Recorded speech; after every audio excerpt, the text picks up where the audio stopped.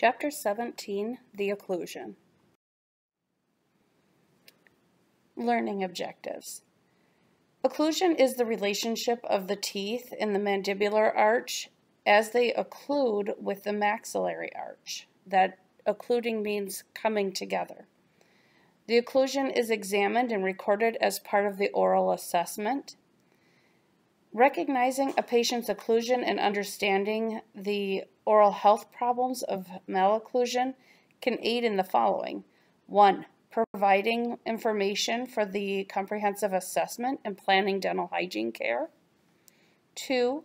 Planning personalized instruction in relationship to factors such as oral habits, chewing efficiency, personal oral health care procedures, and predisposing factors to dental and periodontal infections. 3. Adapting techniques of instrumentation to malpositioned teeth or groups of teeth. And 4. Planning the frequency of maintenance appointments for professional care on the basis of deposit retention, particularly to the teeth that are difficult to reach in our routine oral health care. So providing recognition of malocclusion and identifying patients needing an orthodontic referral is also necessary. Okay, so let's talk about static occlusion relationships. They are seen when the jaws are closed in centric occlusion. The static occlusion can be observed in occluded casts, study casts. So that's like when you go to the orthodontist and they take impressions and then they pour them up and you see an exact replica of your teeth. That is a study cast. They can also be seen directly in the oral cavity when the lips and cheeks are retracted. So classification of malocclusion and the variations that occur with each category are going to be described here. We have our normal occlusion, our malocclusion, types of facial profiles, malrelationships of groups of teeth, and malpositions of individual teeth.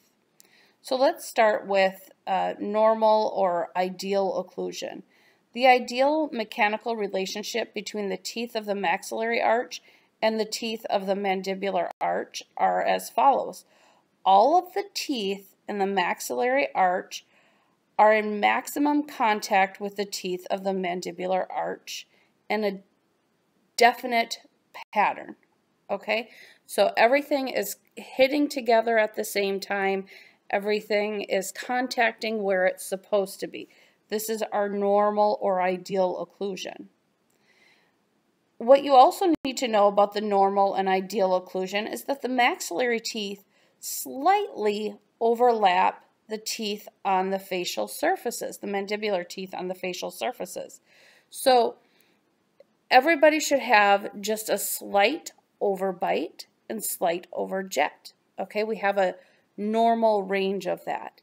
The posterior teeth, the buccal cusps, should be going over the buccal cusp of the mandibular teeth. Okay, so the buccal cusp of the mandibular teeth are going to go into that central groove area of the maxillary teeth.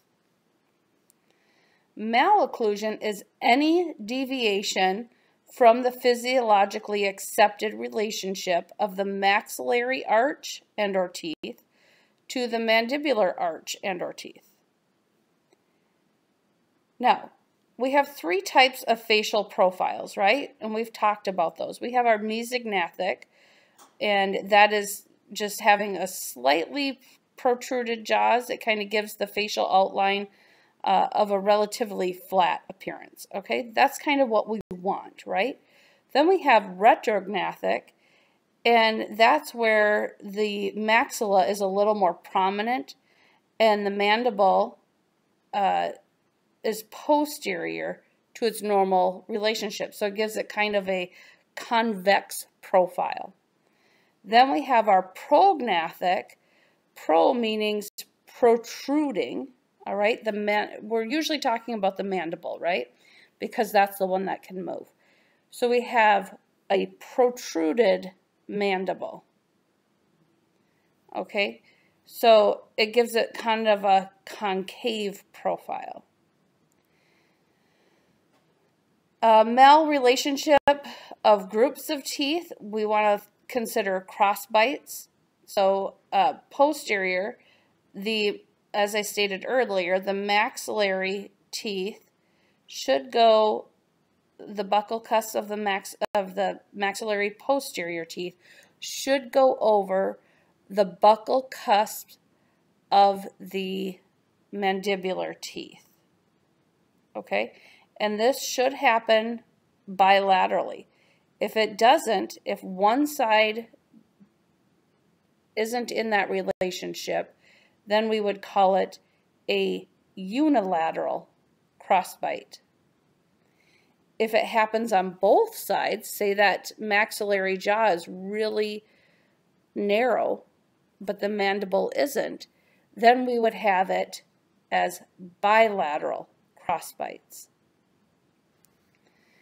Now, in the anterior, the maxillary incisors would be lingual to the mandibular incisors, and I showed a picture of that last week. So that is considered a crossbite. Now, that anterior crossbite can be found with that prognathic profile, okay, with that mandibular jaw protruding forward.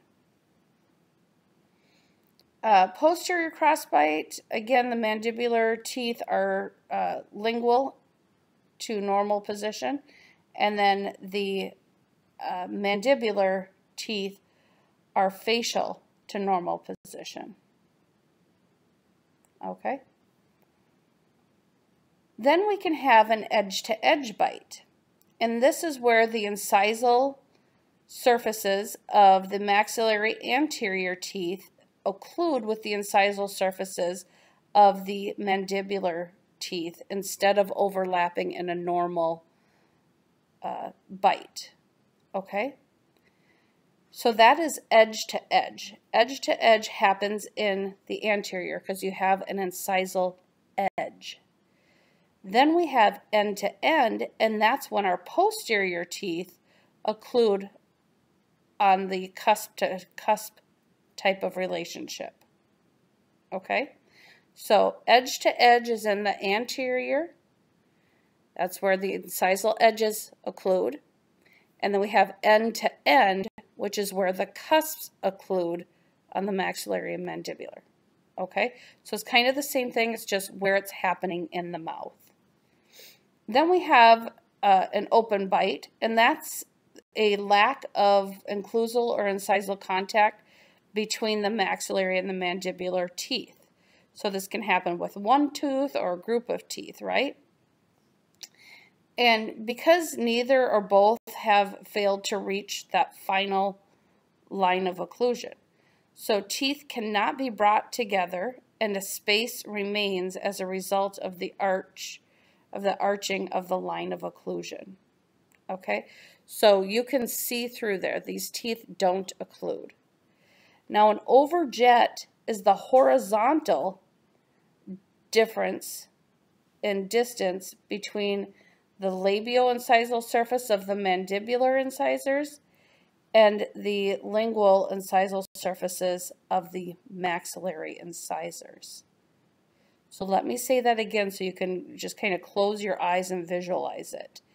It's the horizontal distance between the labio-incisal, or we'll say facial incisal surfaces of the mandibular incisors and the linguo-incisal surfaces of the maxillary incisors. Okay, so hopefully you're able to envision that. One way to measure the amount of overjet is to place the tip of the probe on the labial surface of the mandibular incisors and holding it horizontally against the incisal edge of the maxillary tooth.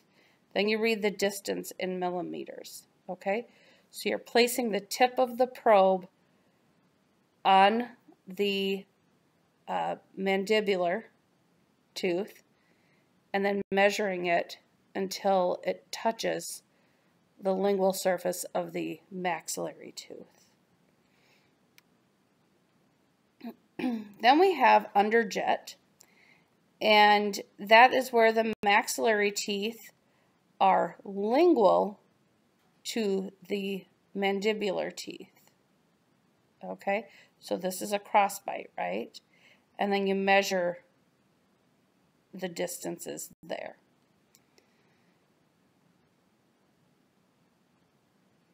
So as far as the mirror view, you can, by placing the mouth mirror under the incisal edge of the maxillary teeth, one can sometimes see the mandibular teeth in contact with the maxillary palatal gingiva.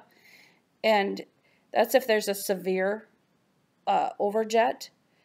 So it's so severe that you're going to see the incisal edge of those mandibular teeth not occluding with tooth structure, but actually occluding with the gingiva on the maxilla. Okay. Malposition of individual teeth, you can have labioversion. That's when a tooth has taken on a position that is more labial or facial or buccal, right, to all the other teeth, to its normal positioning. Then we have linguoversion, and of course that means that the tooth has positioned itself lingual to the normal position. Then we have buccoversion, where it is more buccal. Okay, so this would be in the posterior. And then we have supraversion, which is an elongated, so it's above the line of occlusion. Then we have torsiversion, which means that the tooth has rotated. So torso means kind of twist, it's rotated. And then we have infraversion, and that is depressed below the line of occlusion. So this would be, an example would be a primary tooth that's submerged or ankylosed, and we talked about ankylosed briefly the other day.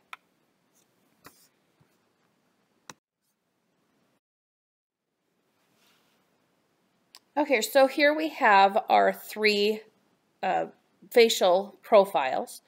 We have our mesognathic here in the middle. Grab my pen. Okay, here's our mesognathic. Meso, okay. And notice how it's just kind of straight or flat. All right.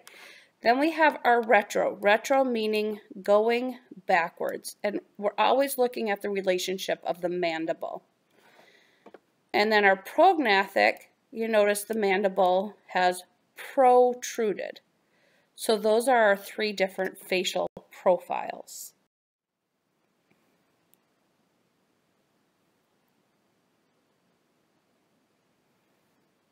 Okay, we have our cross bites, our edge-to-edge bites, end-to-end bite, open bite, overjet, and underjet.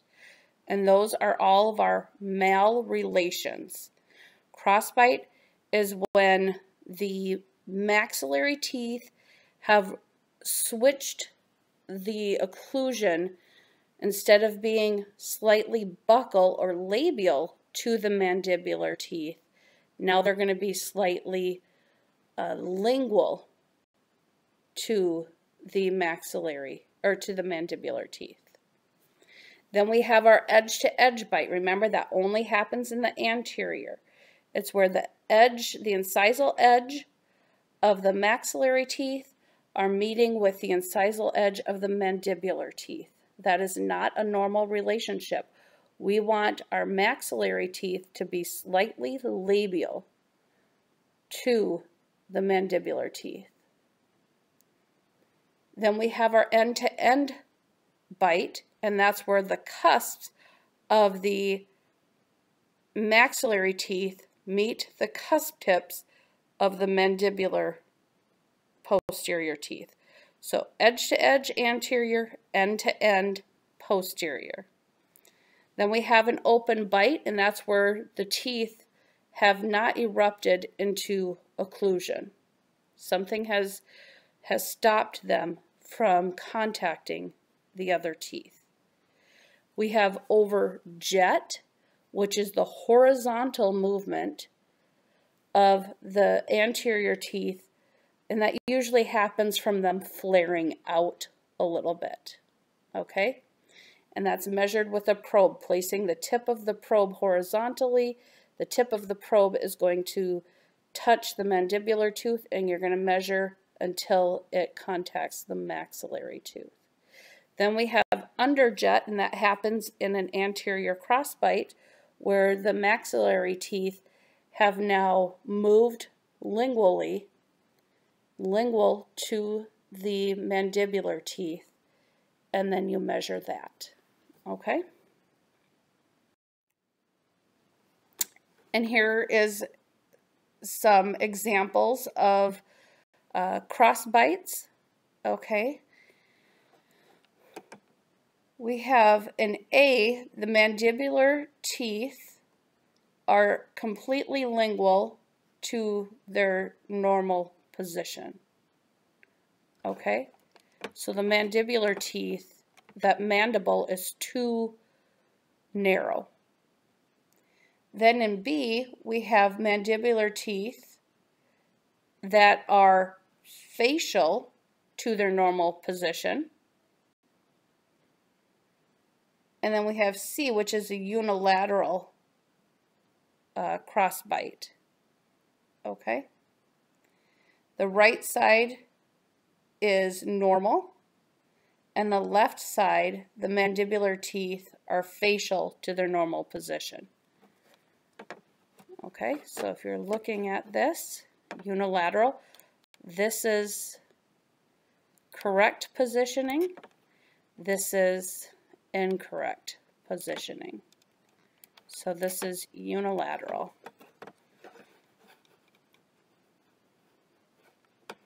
Here we go, unilateral.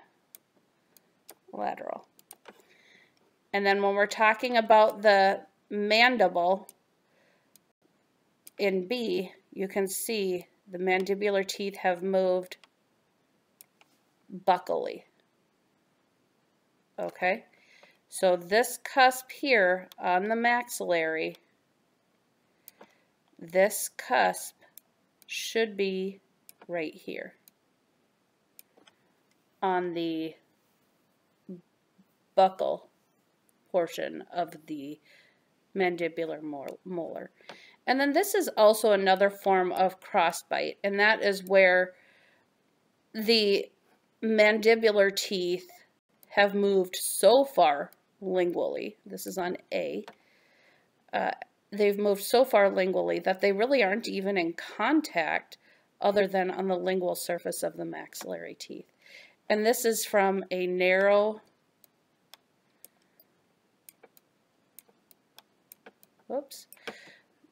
narrow mandible, and this is from a narrow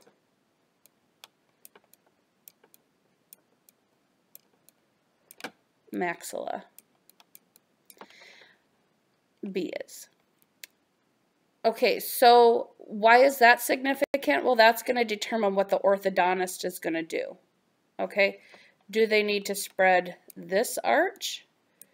On B, they're going to spread the maxillary arch, and then on A, it's a little more tricky. They're going to try and spread that mandibular arch if we catch this early on.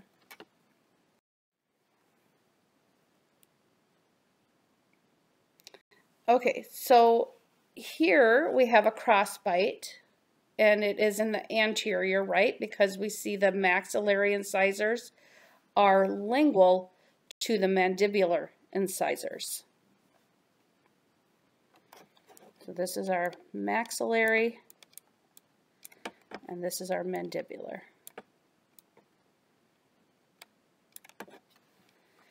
Okay.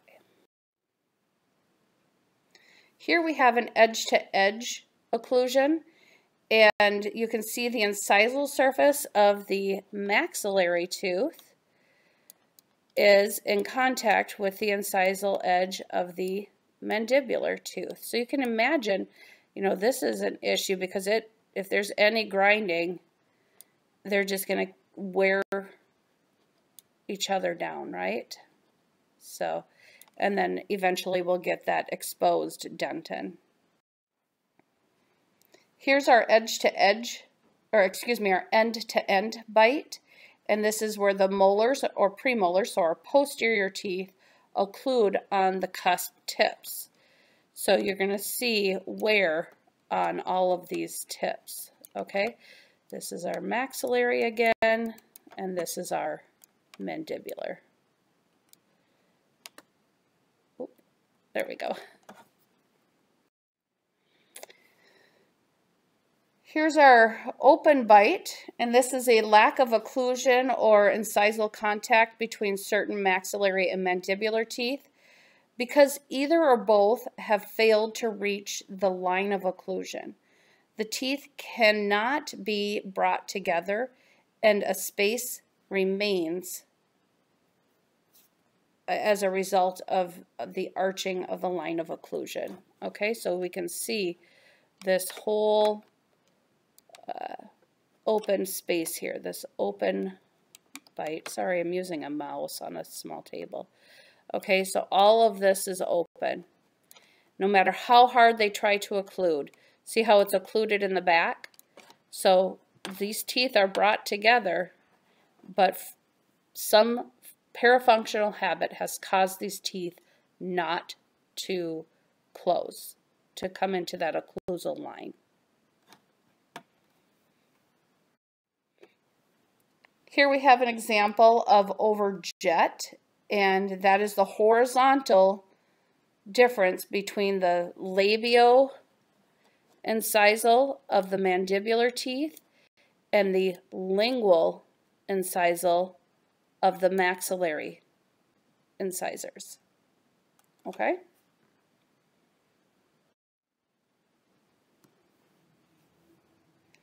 Now we have an underjet. So we're just going to change those descriptions, right?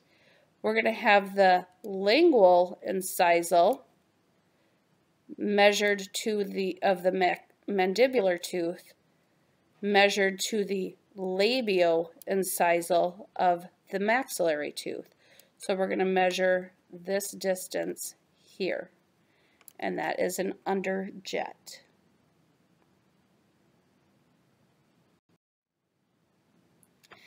And here's our normal over bite, and we want that to be just a couple, 2 to 3 millimeters here, okay? So notice how the maxillary tooth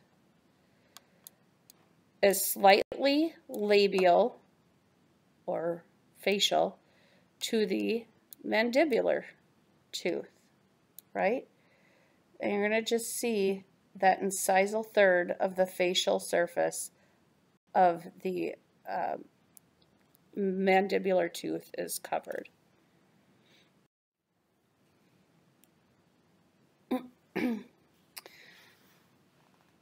So in this figure, you can see overbite, the anterior view.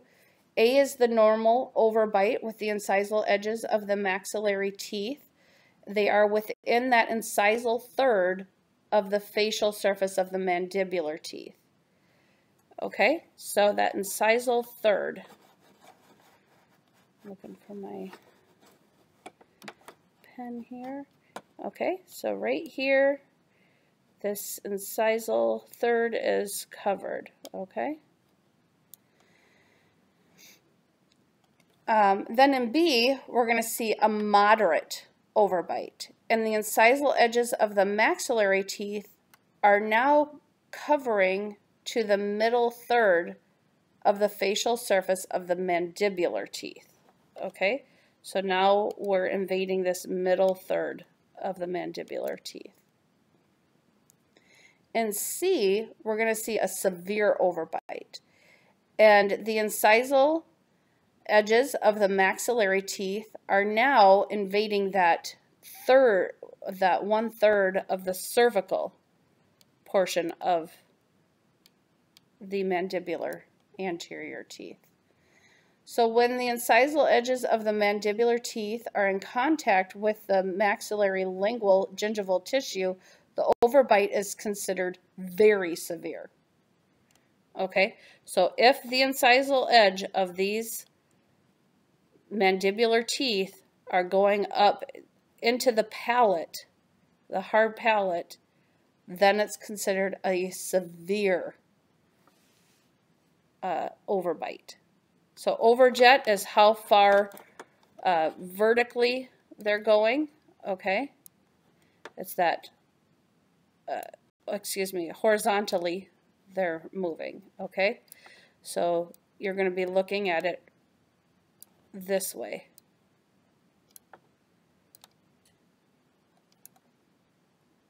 But then with the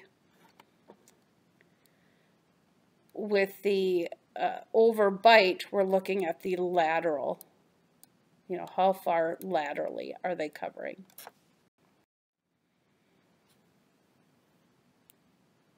Okay, and here you can see the normal occlusion and the classifications of malocclusion. You do need to know both the canine relationship and the molar relationship. It used to be on the boards they only wanted to know the molar relationship, but about 2 or 3 years ago they started introducing the description of the canine relationship also. So you do need to be aware of what is happening with each of these. And what I want you to see is that they are always talking about the mandibular tooth.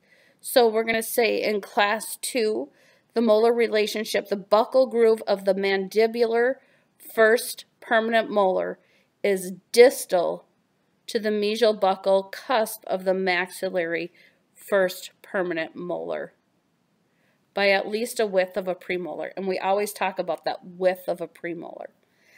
So you're always going to say where the permanent, where the buccal groove of the mandibular is in relationship to the mesial buccal cusp tip of the maxillary tooth.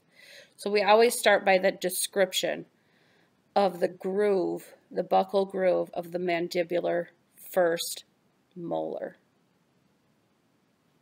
Okay? And then the canine, you're going to find the cusp tip of the mandibular canine. Where is it in relationship to the premolar and canine of the maxillary teeth? Okay.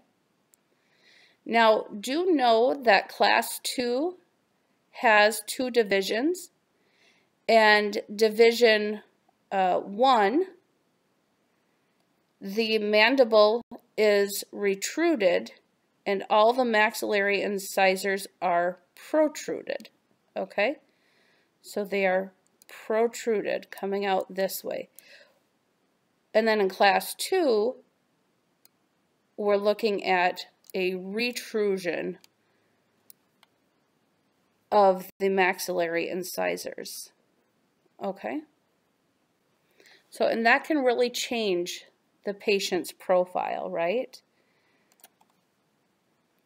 And then our class 3 relationship, we're looking at the mandibular buccal groove is now going to be mesial. Okay, this groove is now mesial to the maxillary mesial buccal cusp tip of the first molar. And again, it needs to be a premolar's width.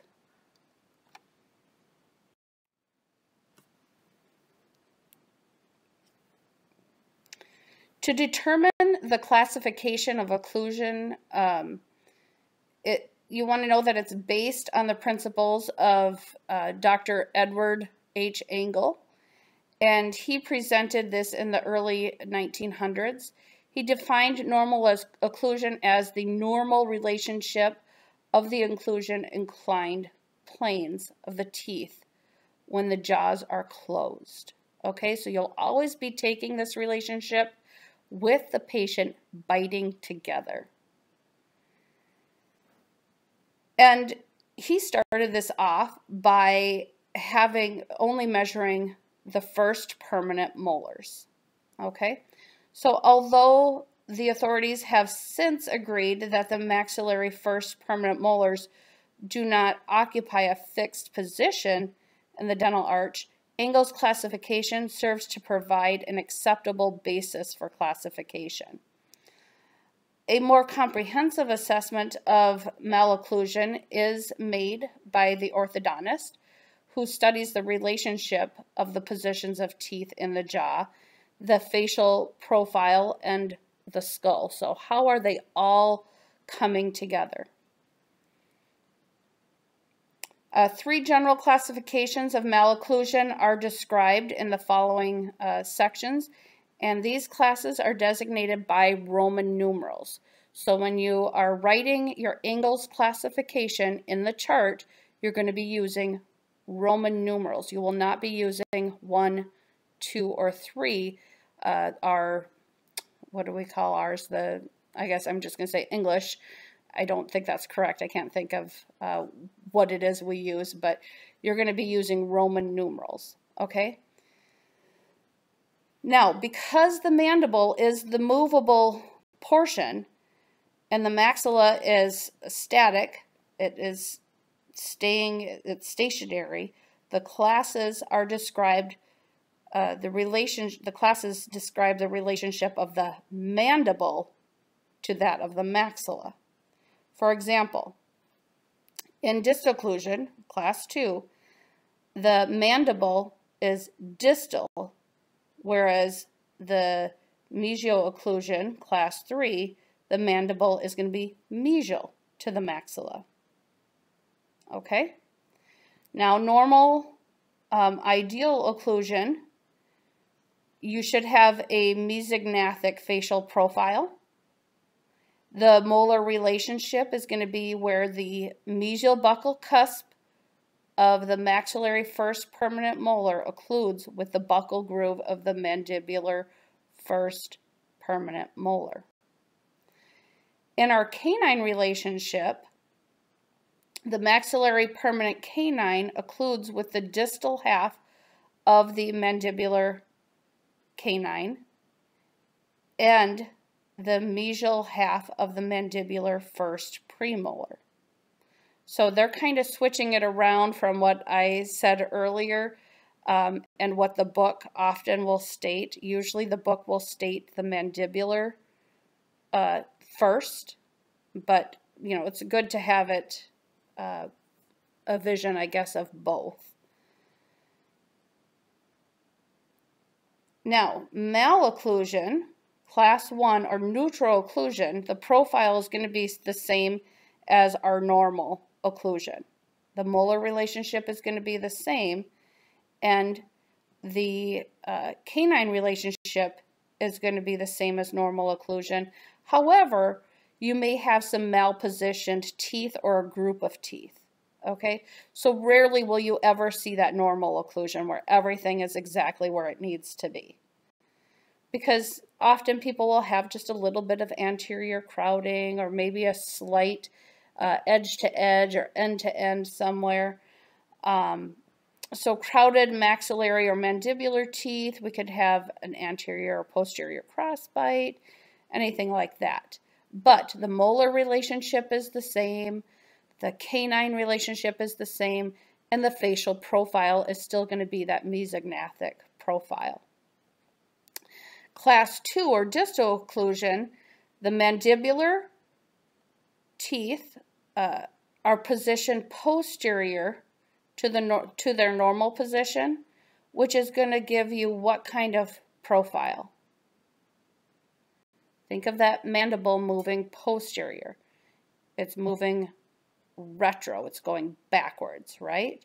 So you're going to get a retrognathic profile. The molar relationship, that buccal groove of the mandibular first permanent molar, is distal to the mesial buccal cusp of the maxillary first permanent molar by at least the width of a premolar. When the distance is less than the width of a premolar, the relationship is classified as a class 1 with a tendency towards class 2. So what do the canines look like? The distal surface of the mandibular canine is distal to the mesial surface of the maxillary canine by at least the width of a premolar. Again, when the distance isn't quite a premolar, you're going to go with the class 1 with a tendency towards 2. Then we have class 2 division 1, and that's where the mandible is retruded and all the maxillary incisors are protruded. The general types of conditions that frequently occur with class 2 division 1 malocclusion would be a really deep overbite, an excessive overjet, or abnormal lip muscle function. Okay, so short mandible or short upper lip. Now we have class 2 division 2, and that, again, our molar relationship doesn't change. The thing that's changing is that the maxillary incisors, one or more maxillary incisors, are now going to be retruded. They're going to kind of tip in. General types of conditions that occur with this malocclusion would be maxillary lateral incisor protrusion. So if your maxillary laterals are protruding, and then the maxillary centrals are going to retrude. Crowded maxillary anterior teeth or a deep overbite. So you can have subdivisions where one side is a class 1 and one side is a class 2. So you do need to check both the right and the left sides. All right, let's move to our class 3 or our mesio-occlusion. Okay, class 2 is distal occlusion because the mandible was moving distally. Now we have mesio-occlusion. It's moving forward. So you're going to get that profile, that prognathic profile, all right, where that mandible is really prominent. Think of the Jay Leno type occlusion or facial profile. Now, what do you expect the buccal groove of the mandibular first permanent molar to do? It's going to be mesial to that mesial buccal cusp tip of the maxillary first molar. And again, we want to measure that to be about a premolar's width. When it's not a premolar's width, we're going to again say a tendency towards class 3.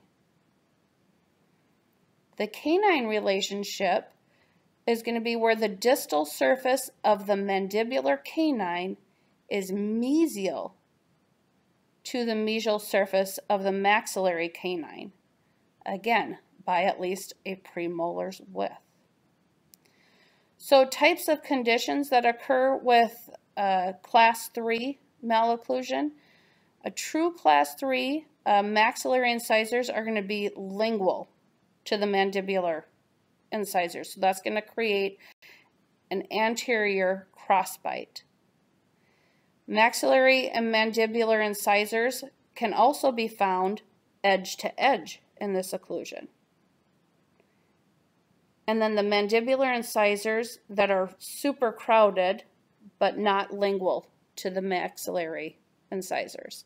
So what has happened there is the jaw's protruded, but the maxillary teeth are still going to be facial to those mandibular teeth, but those mandibular teeth are going to be super crowded, which is going to make it really difficult to clean. Again, the determination of classifications is based on Edward H. Engel and was presented in the 1900s, and we pretty much already went over all of this. Know that what the normal ideal occlusion is. The normal ideal facial profile is going to be mesognathic. Molar relationship is going to be the mesial buccal cusp of the maxillary first permanent molar is going to go right into that buccal groove of the mandibular first permanent molar. And then normal occlusion, the canine relationship, is going to be where the maxillary permanent canine is going to kind of rest in that distal half of the mandibular canine and the mesial half of the mandibular first premolar. So it's just going to kind of rest right in there. And we've already talked, sorry, that kind of cut off. We've already talked about the 3 classifications, but we're going to go over it again here. Class 1, we're going to have neutral occlusion. Our facial profile is going to be that mesognathic. Our molar relationship is going to be fine, but what differentiates the class 1 from the normal occlusion is that you're going to have some malpositioning of individual teeth or groups of teeth. In class 2, we're going to see the mandibular molar, we're going to have distal occlusion, right? So the mandibular first permanent molar is going to be distal to the mesial buccal cusp of the maxillary first permanent molar. All right, so the jaw has moved backwards. The mandibular jaw has moved backwards. So we're going to get that retrognathic facial profile, and then our canine relationship, is going to be where the mandibular canine is going to be more distal to the mesial surface of the maxillary canine. And remember, we're always looking at that premolar width. If it's not, then you just say it's a tendency towards a class 2. But they're still falling under that class 1 occlusion. Class 2 division 1 is going to be the molar relationship and the canine relationship are going to be the same, but the maxillary incisors are going to be protruded. All right? And this frequently occurs with a deep overbite, an excessive overjet, abnormal muscle function, and a short mandible or a short upper lip. Class 2 is going to be where one or more of those maxillary incisors are going to be retruded. And so this frequently occurs if the maxillary lateral incisors protrude a little bit, and then they cause those central incisors to retrude. They've kind of switched places there. This also happens with maxillary crowding of anterior teeth and deep overbite. So, and know that there can be subdivisions. One side might be a class 1, one side might be a class 2. Okay? There can also be, divisions. You can still have subdivisions with that also on one side or the other. All right. The mesial occlusion, this is where our mandible is moving mesially. So you're going to get that protruded facial profile. The buccal groove of the mandibular first permanent molar is going to be mesial to the mesiobuccal cusp of the maxillary first permanent molar. Again, it needs to be that premolar width. And then with the canine relationship, you're going to see the distal surface of the mandibular canine is going to be mesial to the mesial surface of the maxillary canine. General types of conditions that frequently occur in class 2 malocclusion, in a true, or class 3 malocclusion, in a true class 3, you're going to have an anterior crossbite. The maxillary anterior teeth are going to be lingual to the mandibular anterior teeth. But you can also get it to get the class 3 malocclusion. Sometimes the anterior teeth are just going to be edge to edge. They're going to be sitting right on top of each other.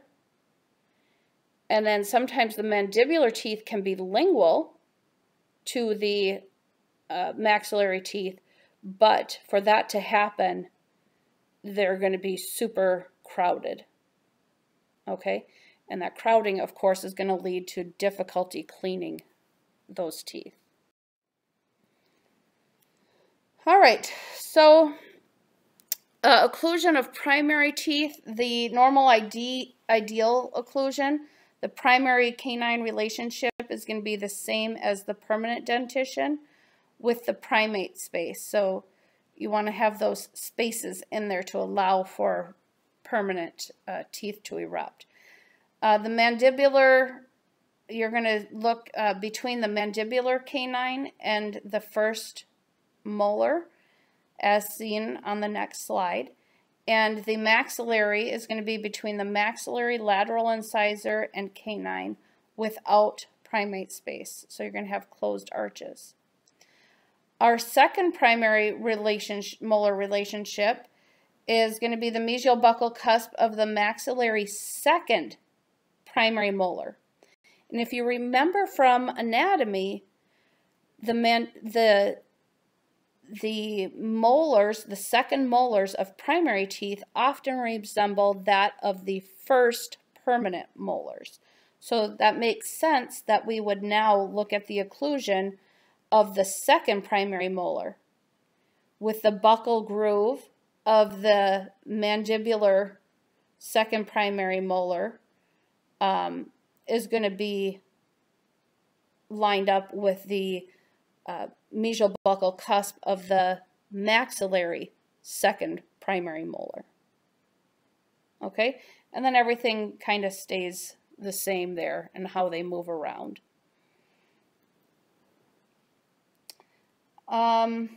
Let's see here. The terminal plane, I guess we don't need to get too far into that, but the morphologic variation of molar size, the maxillary and mandibular primary molars have approximately the same mesiodistal width as the premolars that will be coming in. Okay? The terminal plane, the distal surface of the maxillary and mandibular primary molars are on the same vertical plane. The effects of occlusion of the first permanent molars, the terminal step, you want to know that the first permanent molar erupts directly into the proper occlusion. The terminal plane, the first permanent molar erupts end to end. So really don't worry so much about that. Just look for those molar relationships with the second primary molars. Malocclusion of primary teeth is same as the permanent dentition. Now, primate space, remember, a diastema or gap in the teeth row, okay, occasionally observed in the human primary dentition. So just know that those primate spaces are just going to allow space for permanent molars.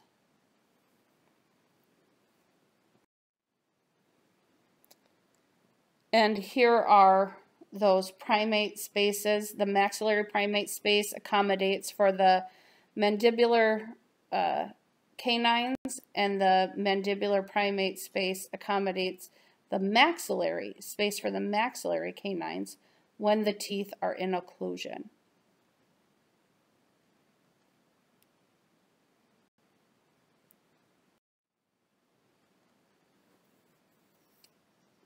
And here's the eruption patterns of the first permanent molars.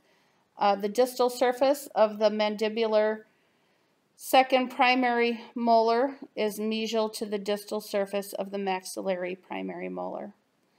The terminal plane, you're going to see that the distal surface of the mandibular and the maxillary second primary molars. Okay, I think I was cut off in the recording on the previous slide. And so I just want to briefly discuss the terminal plane, and that's the distal surfaces of the mandibular and maxillary second primary molars. And they are on the same vertical plane as the permanent molars as they erupt in the end-to-end occlusion.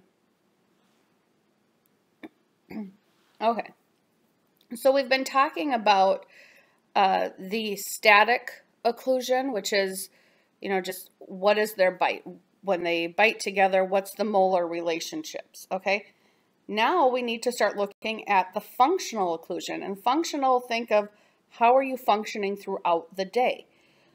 So this consists of chewing and swallowing and any of the other normal activity that's associated with the performance pressures or forces created by the muscles of mastication, and then they're transmitted to the teeth after contact, and then it goes to the periodontium. So we really need to know about these forces because we're going to be dealing a lot with the periodontium, right? So these forces are now going to guide the teeth into eruption, and the forces are necessary to provide function stimulation for the preservation of health of the attachment apparatus, right? Because if they're hitting it too high, if one spot's too high, it's going to cause all sorts of problems, all right? So we're really going to look at the periodontal ligament and the cementum and alveolar bone when we're talking about parafunctional habits and issues here. All right, so there are a couple types of occlusal contacts. Functional contacts are the normal contacts that are made between the maxillary teeth and the mandibular teeth during chewing and swallowing. Each contact is momentary, so the total contact time throughout the day is limited to really just a few minutes. Our parafunctional contacts are those made outside of the normal range of function. They may result from biting habits or neuroses. These are potentially injurious to the periodontal supporting structures, but that can only happen in the presence of dental biofilm and inflammatory factors. So although they're hitting it high, it shouldn't cause a problem unless we have that biofilm and the inflammatory factors present. These can also create wear facets and attrition on teeth. They can be divided into the following. So we have tooth-to-tooth contact, which is bruxism, clenching, tapping, and then tooth-to-hard object contact, such as nail biting, and occupational use of things such as tacks or pins, or the use of smoking equipment such as a pipe stem or hard cigarette holder. And then we have tooth to oral tissue contact such as lips and cheek biting. Those are all parafunctional contacts. Okay, those are outside of our normal chewing and swallowing contacts. Primary contacts, we're looking at proximal contacts that serve to stabilize the position of teeth in the dental arches and to provide food impaction between the teeth. Attrition or wear of these teeth occur at the proximal contacts. Proximal meaning our mesial and distal contacts. Drifting is when the proximal contact is lost and teeth can then drift into the space created by the unreplaced missing tooth or teeth. There is a natural tendency to drift mesially. They call it the mesial drift or the mesial migration of teeth towards the midline. In the absence of disease, the surrounding periodontal tissues adapt to the repositioned teeth. Pathological migration, this is when there's destruction of the supporting structures of the tooth, and this is a result of periodontal infection. And with a force to move the tooth is weakened by disease and bone loss, migration of the tooth can then result. So it's moving because of the destruction of the bone and the supporting structures of the tooth. This migration occurs when disease is present. In contrast to drifting is the migration with a healthy periodontium. Okay, so we have drifting, which can happen no matter what. Okay, it's just because a tooth has been lost. But even in health, it's going to drift a little bit. But with infection present and periodontal disease present, then we have pathological migration.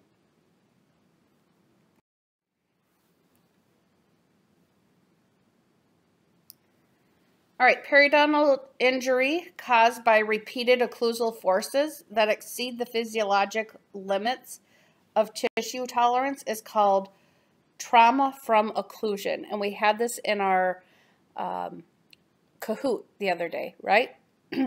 So trauma from occlusion. Other names could be called periodontal traumatism, occlusal traumatism, or periodontal trauma. But for the sake of being consistent with the book, we are going to call it trauma from occlusion. And it's pretty easy, right?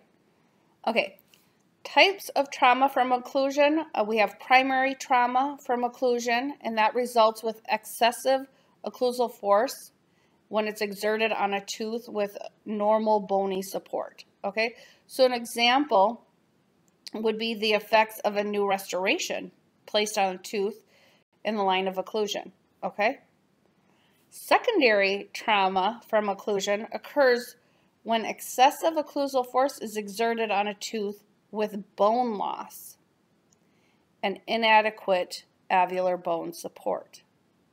Okay?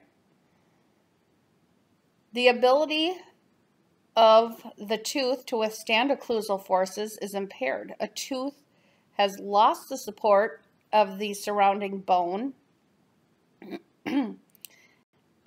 Even the pressures of what are usually considered within normal occlusal forces may create lesions of trauma from the occlusion.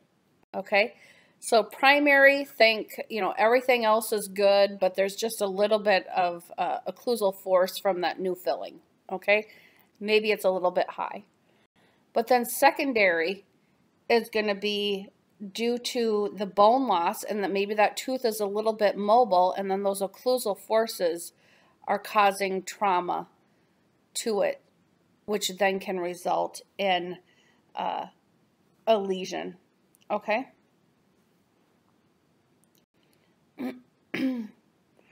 Effects of trauma from occlusion.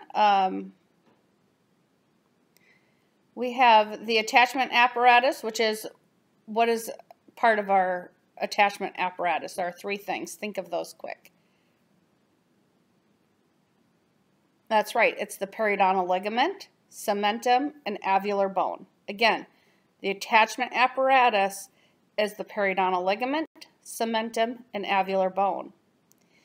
And it has, okay, so let me start that over. The attachment apparatus has as its main purpose the maintenance of tooth in the socket in a functional state. Okay? In a healthy situation, occlusal pressures and forces during chewing and swallowing are readily dispersed and absorbed, and no unusual effects are produced. Okay? So if you guys all just want to kind of tap your teeth together, you can probably hear me doing mine. Is there anywhere where it's hitting harder, so then do it slowly?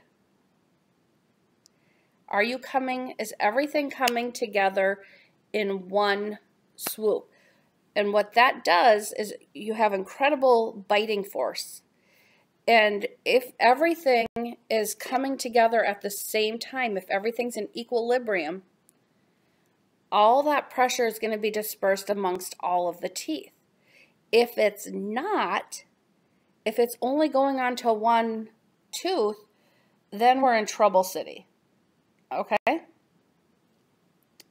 So excessive forces is when the forces of occlusion are greater than can be taken care of by the attachment apparatus, and damage can result.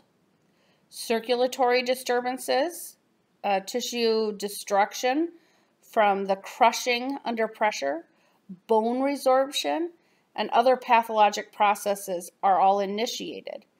The relation to inflammatory factors, trauma from occlusion does not cause gingivitis, periodontitis, or pocket formation.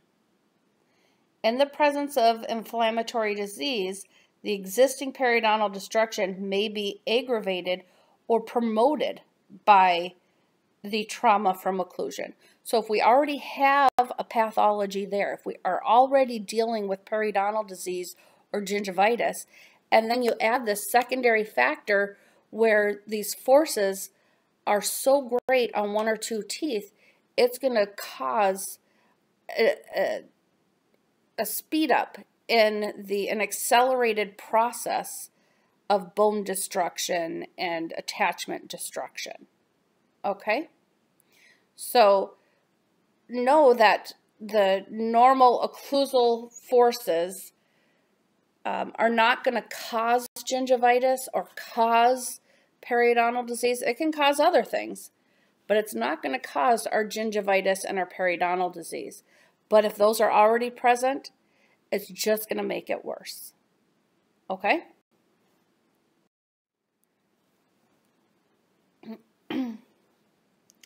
All right, so to understand the nature of the occlusal forces that can cause periodontal trauma from occlusion, it's helpful to recognize the types of tooth contacts that can overburden a tooth or a group of teeth. So we have individual teeth that touch before full closure. All right, this contact is premature and can put excessive forces on an individual tooth. So again, tap your teeth together. Are you hitting harder in one spot or prematurely in one spot than in others? Two or only a few teeth in contact during movement of the jaw, the teeth involved receive a disproportionate amount of force. Initial contact on inclined planes of cusp following initial contact, when these teeth are brought together in a closed position, there may be excessive pressure on the teeth where the initial contact was made. Okay? So although it's early contact,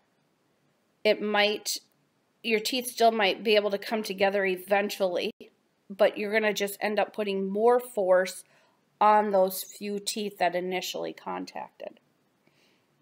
Then we have heavy forces not in a vertical or axial direction. So normal occlusion relationship implies a direct cusp to fossa position during closure, right? So the cusp of the mandibular molars is going to go in the fossa or the occlusal surface of the maxillary teeth, right?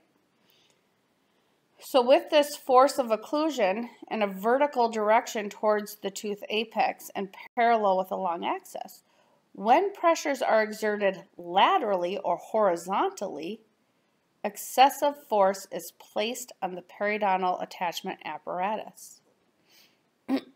So, bite together and I'll slide your teeth from one side to the other, okay?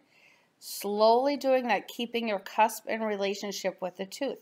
There should be, as you slide across, you should ride up on your cuspids, your canines, as you're going. If you aren't, then you have excessive lateral forces on those molars.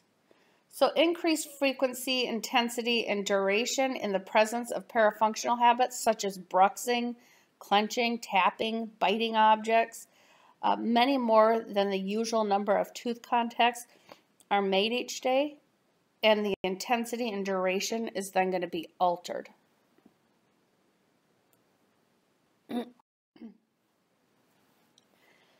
No one clinical or radiographic finding clearly defines the presence of trauma from occlusion. Diagnosis of the condition is complex. The possible observations listed as follows are looked for specifically and recorded for evaluation and correlation with the patient's history and all other clinical determinations. So clinical findings that may occur in trauma from occlusion would be tooth mobility, fremitus, that's those vibrations when the teeth are occluded together, sensitivity of teeth to pressure and or percussion, pathologic migrations, so look at the x-rays, what's happening there. You might see some wear facets or atypical incisal or occlusal wear. Open contacts related to food impaction. You know, is your patient all of a sudden reporting that, hey, I'm packing food up in that area? And then we have neuromuscular disturbances in the muscles of mastication. And in severe cases, muscle spasm can occur. And then our TMJ symptoms or TMD symptoms start to occur. Now, what are we going to see radiographically? Well, characteristics that may occur in trauma from occlusion include a widened PDL space, particularly angular thickening, so it's going to be kind of triangulation.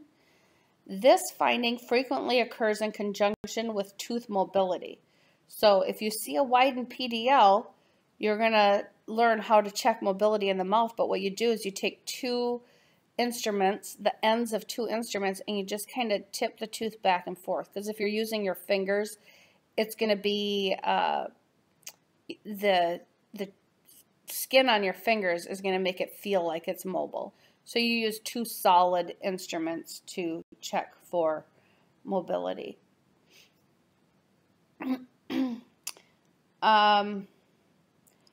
You could also find some root resorption. You might see some furcation involvement, especially if there was disease ahead of time, right?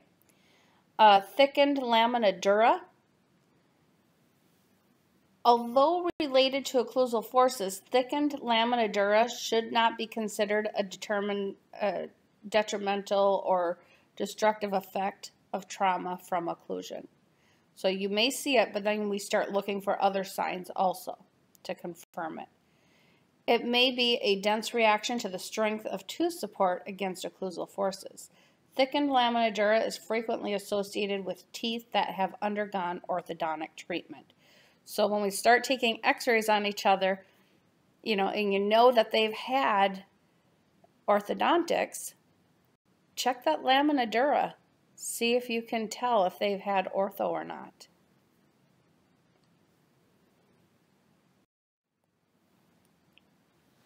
The American Association of Orthodontics recommends all children see an orthodontist by age 7 for early identification problems. The observation, or they're going to observe the facial profile as the patient enters and is seated in the dental chair. You want to check the closing of their their centric relation, right? So you're going to check the profile, then you're going to start taking a look at those first molars and those canines. Well, they won't have them at age 7 yet. Then you're going to look for circulatory disturbances, tissue destruction from those crushing pressure of biting. You're going to look for bone resorption and any other pathologic processes that may be initiated. Relation to inflammatory factors, trauma from occlusion does not cause gingivitis, periodontitis, or pocket formation. The steps in the development of inflammatory disease in pockets are outlined in Chapter 19. In the presence of inflammatory disease, the existing periodontal destruction may be aggravated or promoted by trauma from occlusion. Okay? Now, methods of application of excess pressure. Sorry, got a little bit of a cold here. To understand the nature of the occlusal forces that can cause periodontal trauma from occlusion, it is helpful to recognize the types of tooth contacts that can overburden a tooth or a group of teeth. Okay, so is a filling too high? Did one side erupt more than another? Okay. Initial contacts on the inclined planes of cusp. Following the initial contact, when the teeth are brought together in a closed position, there may be excess pressure on the teeth where initial contact was made. Okay, so please always, especially when you're doing sealants, you want to make sure that when they come together, when you say tap, tap, tap, and they bite down, you want to ask them how it feels to them, because people can pick up just the smallest differences in a mouth. And you want to make sure that nothing is hanging them up that could potentially lead to problems. Okay? So increased frequency, intensity, and duration of contacts in the presence of parafunctional habits such as bruxism, clenching, tapping, or biting objects. Many more than the usual number of tooth contacts are made each day, and the intensity and duration are altered. So we're overusing them. Okay?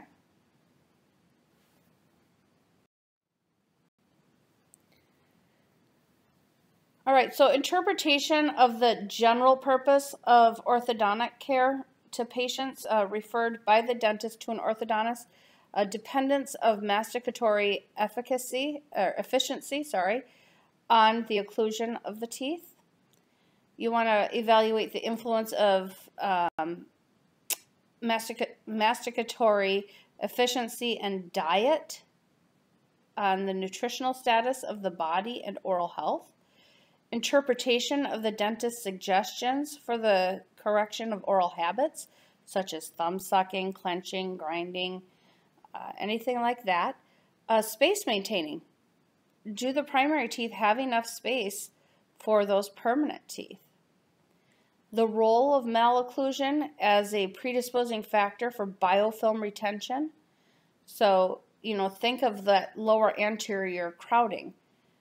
You have all that bacteria sitting there, and it's so hard to get because that space is thinner than your toothbrush, than the width of your toothbrush. So how are you going to clean that? Okay.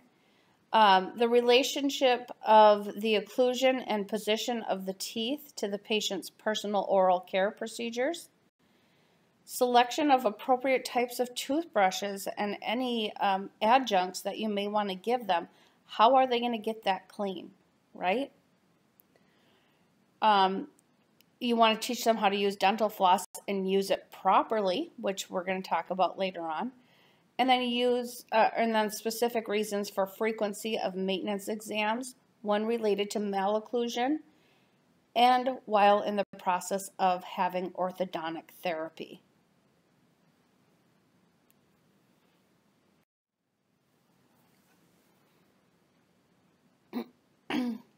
All right, so I think that wraps it all up.